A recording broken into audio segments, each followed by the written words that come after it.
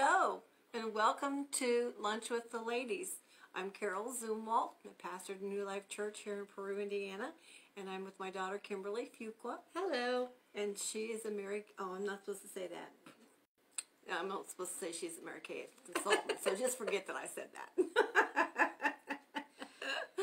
And we are going to talk today about thankfulness, how being thankful in all situations, in every circumstance. And because we were thinking about next week being Thanksgiving, we are planning on going to Illinois next week, leaving on Wednesday. So we probably won't be meeting with you for lunch next Wednesday. Let's just go ahead and say we won't be here for lunch next Wednesday. Let's just go ahead and say that. By faith, we are going to Illinois. I'm not leaving till Friday. No, she's not leaving till Friday. But yeah. I just, you're just going to get a break from us for a week. So we'll be back in 2 weeks. So, but remember, you can find us on our New Life Church of Peru page on Facebook. Mm-hmm. You can find us on our New Life Church of Peru YouTube channel. And we have always looking to for ideas that you guys might have, questions you might have, prayer requests that you might have. You can message us on Facebook. You can on our Facebook page, there is a phone number. You can text us or call us. The church email is also on that page, and feel free to send us an email. We'd love to hear from you. Give us some feedback. Please give us feedback. If we have prayed with you, we'd love to hear a report on how things are going and follow up with that. But yes, we won't be here next week, but there are plenty. You can just next week just go and rewatch your favorite episode. Yeah. How's that? I like it. There we go. So you know how like the TV shows, they take sabbaticals and they do on reruns. So you could just go select your own rerun. Do a rerun.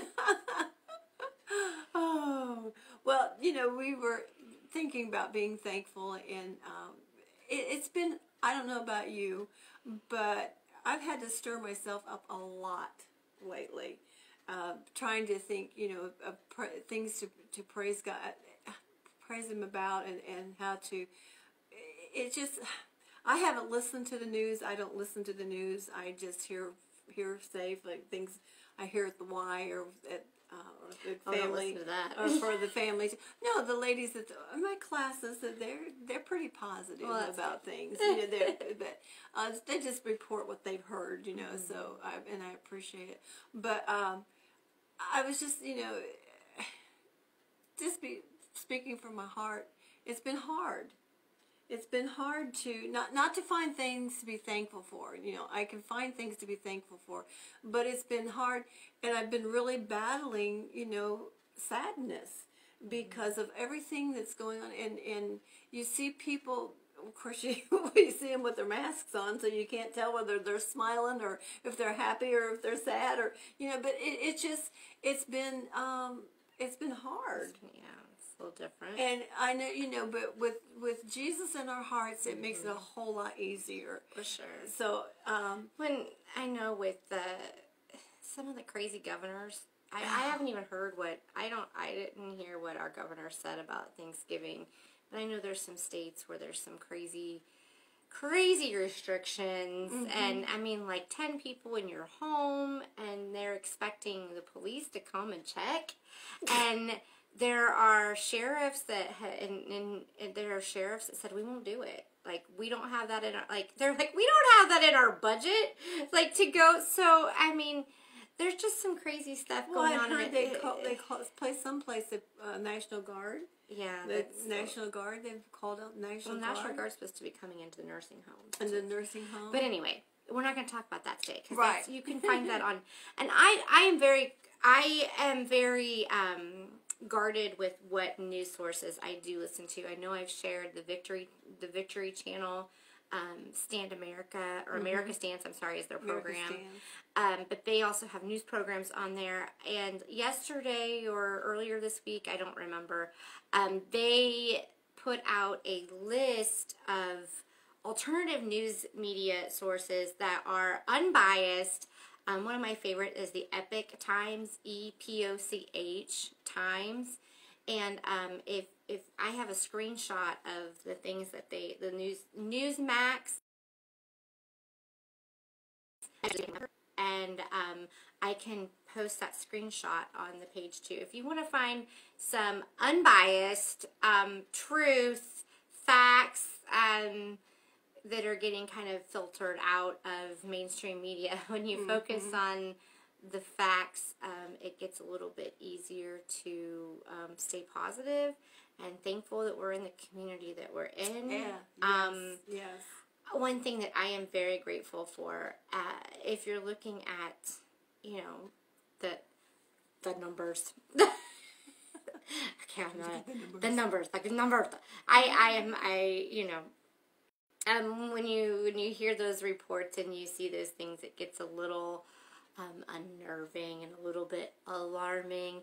And I forget where I was going with my train of thought here. So hold on just a second. One thing you're really grateful for. Oh, thank you. Grateful. I am grateful that, you know, we live in a smaller rural community where, you know, we don't have, you know, the numbers here. Apparently they're getting bad. I don't know. I don't even know how to read the numbers. Like, I tried to look on the website that the governor set up, and months ago it made sense to me. It doesn't even make sense to me anymore. I don't even know what I'm looking at. So it's like reading a foreign language to me. So I stopped looking and I just pray.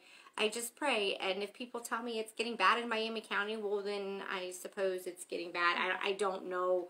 But anyway, the larger cities have been, you know, fighting this for months, and we all have, but the larger cities, they're the ones that, you know, the hospitals were getting overwhelmed at the beginning, and I think that we've gotten a good handle on it sometimes.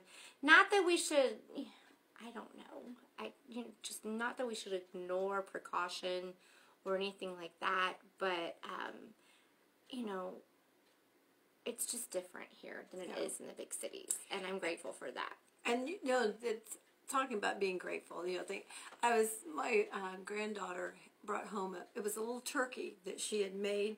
She cut the turkey out and then put some little paper feathers on it, you know, and she's learning to write, learning to read, learning to spell, you know, and so she says, and one of the feathers says, I am thankful.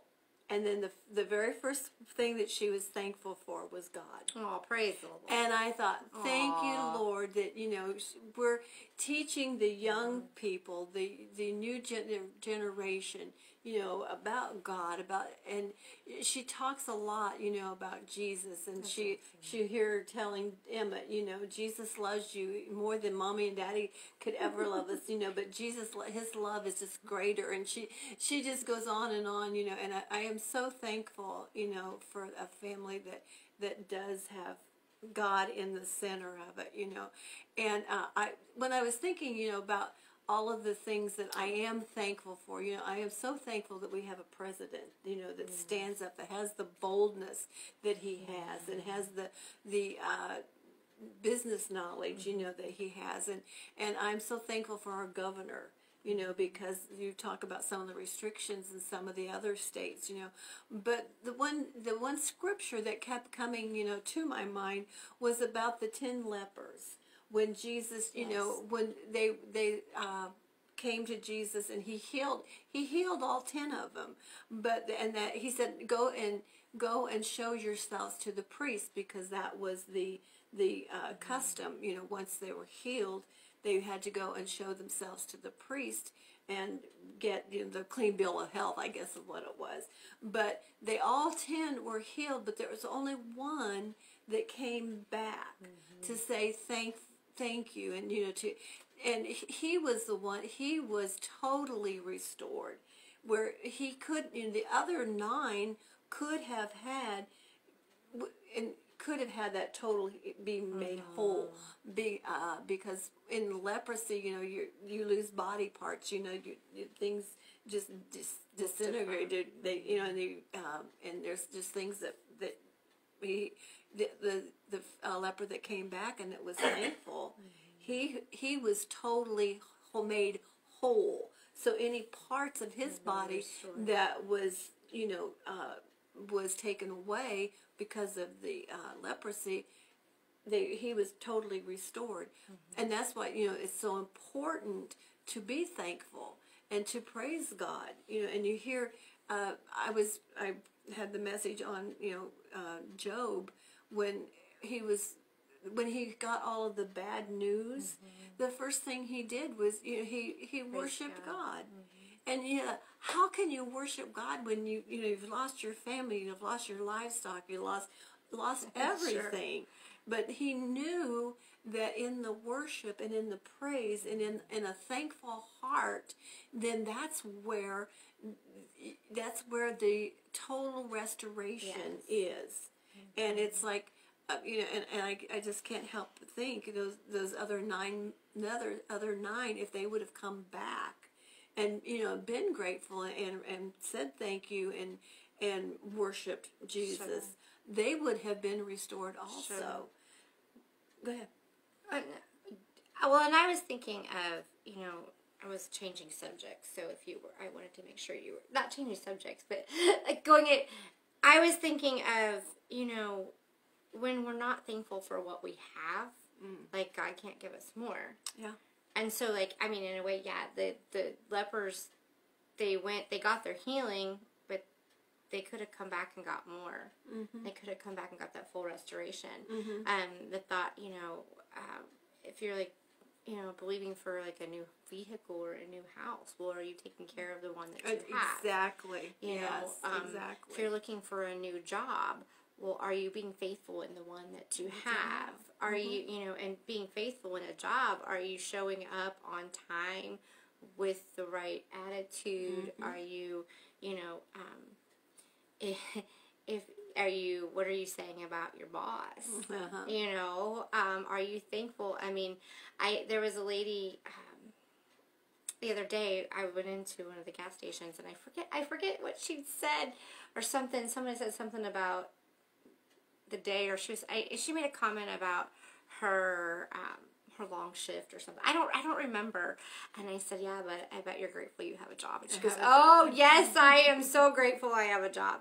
So it's real easy to we start complaining. We do about all this, complain about that, complain about what I don't have and how someone treated me, or And you mentioned, how are you taking care of what we do have? I actually experienced that. We had it was an old station wagon, and it wasn't, we really needed a new vehicle, and I kind of let it, didn't wash it, didn't clean it out, and just kind of let it go. And God spoke to me, and He said, you asking for something new, something nicer, and something that more dependable. And He said, how are you taking care of the one that you have? And that just really kind of smacked me upside the head, like, oh yeah, duh. And so I started washing it and cleaning it out, and I started talking nicer to it. Right. When it wouldn't run or wouldn't start, it was like, and just, instead of kicking the tire, or say, oh, you stupid thing, but I started talking nicer about, and it wasn't long before we had a different vehicle. And I think, the attitude that we have, you've heard the saying, the attitude of gratitude, and that's exactly, what we need. And we can always find something to be thankful about. And I remember one year when we went down to my sister-in-law's for Thanksgiving, she went around, told everybody to go around the table and say, what are you thankful for? And then she would say, one year she said, how are you thankful for the person next to you? And it was kind of hard because when you're sitting next to somebody you don't know very well, but you can always have a large family on that side. On that side, So, I don't remember, they're like 27 or 32. They won't all be there this year. No.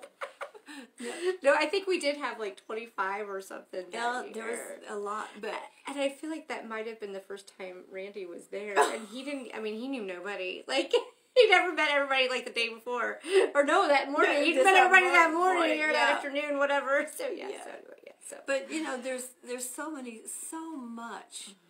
You know, to be thankful for. And, you know, I was thinking about, you know, our salvation. You know, the greatest miracle is the new birth, when Jesus comes in, you know, into our hearts, and we become new creatures, you know, and it's just, and all the things that entail, you know, in salvation. You know, there's healing and prosperity, and there's, you know, the deliverance and the redemption, and there's just so much in that one package, you know, that we could just be so you know, I think I've just about talked myself happy. I think so. I'm ready to go out and shop or do something, you know. That's true. You know, we have to talk about the things that and think about, you know.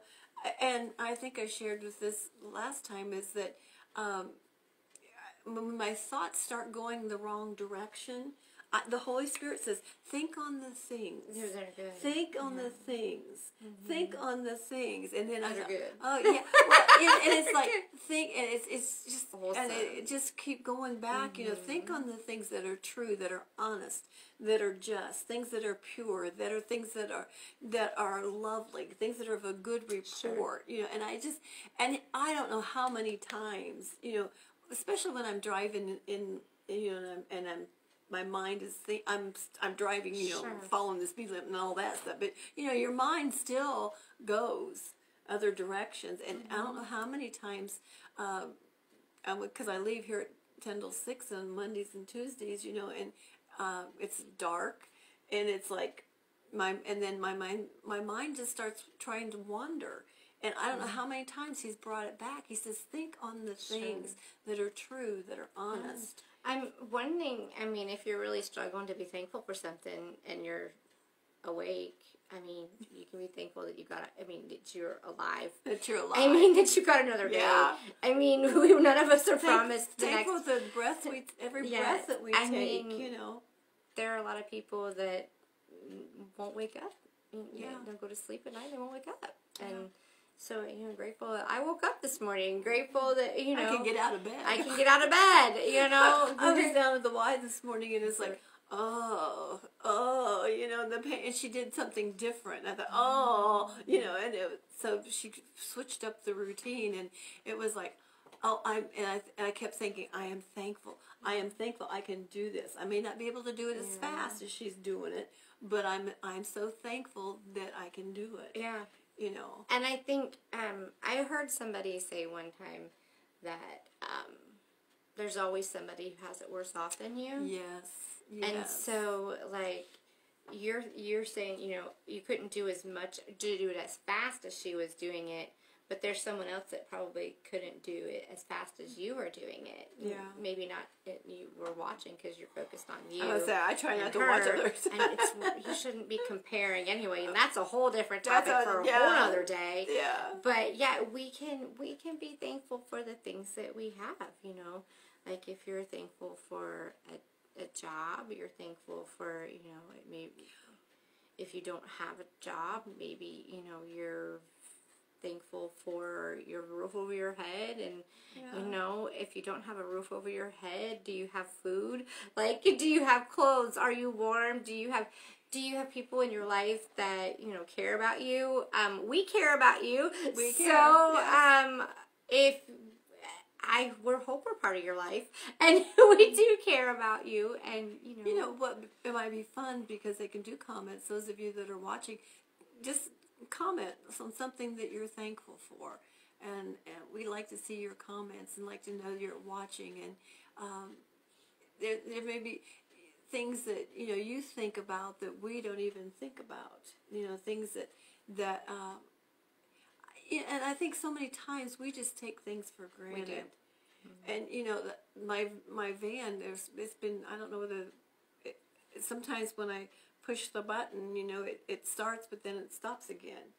it's, and I think, I expect to get in that van, and for it to run. So I started saying, I'm just so thankful that every time I get in, it's running, and it's running smoothly, and it's, and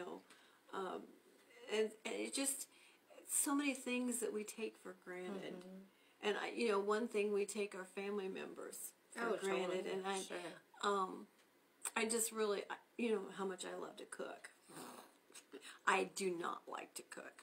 Well, I've been thankful the last. Thank God Dad does. I'm so thankful that Larry likes to cook, because when I go over to Kokomo on Mondays and Tuesdays, I don't get home like till 5:30, 6 o'clock, and then to think about cooking, it's just like, So Larry's been cooking on Mondays and Tuesdays, which is, I am so grateful for, so thankful for that. And so, I do appreciate it, and I know we don't tell our family members, how much we appreciate them and how much we're thankful for them. You say that, and one which made me think about family members.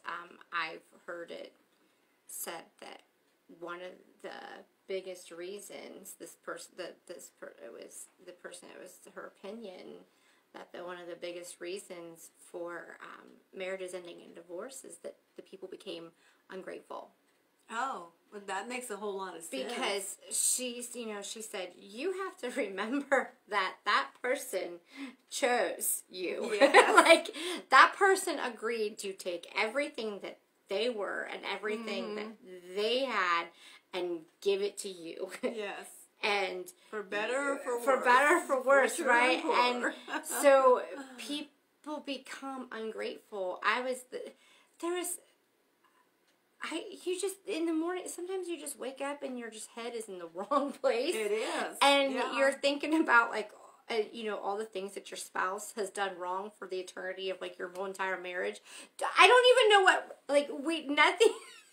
I am so grateful for my husband, and he doesn't usually, I don't think he usually watches. Well, he can't, he's at work. Working. But I don't know that he ever goes back and sees us. He did nothing this morning. We were fine. But for some reason this morning, there was a memory that, like, I woke up this morning and there was a memory, and I was like, our anniversary is coming up next month, and we're hitting 10 years. 10 years. Wow. And so, I don't know, the craziest things, like, you start to think about, and I woke up, and I had this memory of something that happened ages ago, and it was like, why? So I'm like, instead of, like, why am I thinking about this, I started, like, all the other things that he has done over the course of 10 years. And then this is stupid. I am so grateful for him. I am so grateful for the fact. I have heard women complain that their husbands don't do anything around the house. I am grateful that my husband probably does the dishes more often. We don't have a dishwasher. I joke and say I have a dishwasher. His name's Randy. But he washes dishes just probably more than I do. I have really been trying to step that up because I am grateful. He's been known to run the vacuum cleaner if needed, sweep the floor. He takes out the trash every week without, even being reminded. I think I can remember 2 times in our entire marriage that he's forgotten to take the trash out. And those were the things. I started being so grateful and overwhelmed with the gratitude that I had for him this morning. Mm-hmm. And then, and on top of that, like, he's such a balance to me. I think I've shared when I'm starting to go off the deep end, he just comes in with some wisdom. And he does. He really does. Like, what's the big deal? Kind of like when when my sister's first daughter was born, ironically, when her third kid was born, I couldn't be there either. But when her first kid was born, it was in the middle of a flu outbreak in December, and so only mom and dad and Grandma and Grandpa could go in, so Aunt and Uncle didn't get to go in, and I was not happy. I'm the older sister, so I had literally been there for my sister, every single milestone. This was her first child. I was her aunt. I was, be there for my sister, and I was throwing a fit about it. And I even talked to my aunt who lived in Illinois, and she felt bad. She said, she made me feel better because she said, you'll have time with your niece all by yourself. And she said she was feeling bad because she couldn't be there. And she was, I really feel bad for you. So she helped encourage me. But it didn't, there's still that day I had trouble. And I was pretty much in tears, like throwing a little, and then Randy, God love him, he says to me, well, because my brother-in-law has 2 brothers, and at that time, one of them was married, and he says, well, don't you think that those 3, they feel the same way? They feel the same way? Yeah. And I just looked at it like, so basically what Randy was saying was, I'm making this all about me. I'm not the only one that's going through this. And I think that's one thing too, why we become ungrateful, because we do make it about ourselves. We become very selfish. And this is what, Jesus was all about everyone else. I mean, he gave his life. Right. What more could he give? You can't, but I think too many times we start complaining or griping, and because we make it about us. And that's, John said, I must decrease so that he can increase. And that's what, we need to do with ourselves. And I was thinking, also, I was trying to talking about obedience or thankfulness today. And I was thinking with obedience, Jesus was so obedient that he went to the cross. Right. And in the middle, I'm not a very good speller, and with the way you can spell check now, I'm even worse, But I never could remember how to spell obedience. And then someone pointed out that right in the middle of the word obedience is the word die. And that means, you have to die to yourself. And that's what obedience is. And when we make it about ourselves, we're not dying to ourselves. No. And we're not being grateful. No. We're not being thankful for what we do have. And it's kind of like those things just like tied together. And this is, we're coming into the season, Christmas, and we want to give, we want to be able to give. And this is something that, I always battle with at Christmas time, because I always feel like I want to give more than what my finances allow. Right. And, it's just really hard, but being thankful for what you can being thankful for what. And I think back, in Little House on the Prairie days, they were thankful for an apple or a pair of gloves or a pair of socks. Well, it was like we were with the lady the other night, and she was talking about the Indian reserve, the Indian reservation that she gives to in South Dakota. Is that yes. Right? And she was saying that she got her Christmas list from her her little girl or something, and it was like, what did they ask for? Like one wanted a pair of sweatpants. Yes, a pair of sweatpants. Those are the things that the kids were asking for, and this is in our country. And they weren't asking for toys. No. I know kids that they don't get their favorite iPad or whatever they technology, something technical. What you had asked them to comment. Oh, yes. What they were thankful for, and Dad put that he is thankful for his prosthetic leg, and he's also thankful that he still has a real leg. Yes. And we can join that thankfulness too with him, because Amen. we are very grateful he is getting around. Yes. And so proud of his success. Improvement. Attitude. His attitude was so great through the whole thing. Yes. But his progress has been quicker than what I think the doctors even anticipated. Which is what we prayed for. And the therapists, So thank you for that comment. He's sitting in the couch right across from me, so yes, I just wanted to point that out. So sorry to interrupt. Thank you. Yes, we are very thankful to be here with each other, and thankful for a furnace that's working. They're laughing at me because I actually was warm and I have the ceiling fan on because I'm usually the cold one in the family. And I feel like we might be in the middle of winter and I'll be up here in a tank top. But no, I'm grateful that their furnace is working. Yes. That's on our prayers. Yes, they needed they're praying for they're believing for a new furnace. So today it's working with an automatic pilot, so that I don't have to go in and light the pilot Praise lights. God. Praise God. But our time's about up. I don't know where the time goes. I don't know. Have fun, and I really pray that you get something out of this, that you can find something to be thankful for, and write your comments, and again prayer requests, or we want to hear if you have any testimonies. We'd like to hear testimonies too. So, and we can't just close without saying a prayer of salvation. So if you haven't received Jesus Christ as your Lord and Savior, and it's just you need to accept Him, and I just want to pray with you right now. And so I'll pray, and then you can just repeat after me. So God, we just come to you. God, I just come to you, knowing that there's lack in our lives. Knowing that there's lack in my life. My life is empty. My life is empty. And I don't know what to do except to change it myself. I don't know what to do to change it myself. I know that Jesus Christ is your Son. I know that Jesus Christ is your Son. I know that He gave His life for me. I know that He gave His life for me. And I am willing to accept Him. And I am willing to accept Him. So Jesus, right now I ask you to come into my heart. So Jesus, right now I ask you to come into my heart. Make my life what you would want it to be. Make my life what you would want it to be. I thank you. I thank you. I am grateful to you. I am grateful to you. I praise you. I praise you.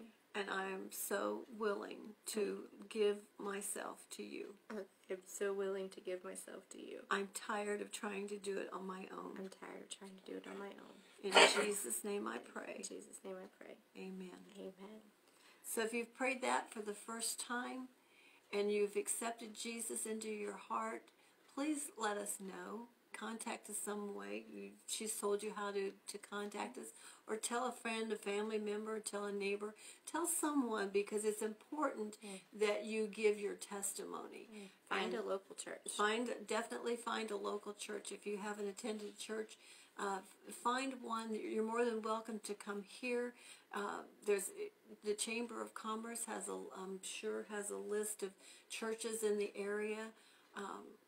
But you need to be plugged into a local church, get planted and start growing and start developing on your journey, your walk with the Lord. If you didn't pray that prayer for the first time, and what was the rest of that? if you prayed that prayer before and you're rededicating your life, is that where you were going? That's where I was going. My mind just went. Our trains are kind of squirrely today, yeah, aren't they? So, but if you've kind of walked away from the Lord and you prayed that and you've prayed it before, we encourage you to get back, into a local church, to get back into a family, a church family that loves you and wants to see you be successful in your journey with the Lord. So I guess that's all. Thank you for tuning in. We will see you in 2 weeks. 2 weeks. All right. God so bless you. that'll be December. It will be December. It'll be the first week of already. December. We'll be back. Enjoy the reruns. Happy Thanksgiving. Have a great day. Be blessed.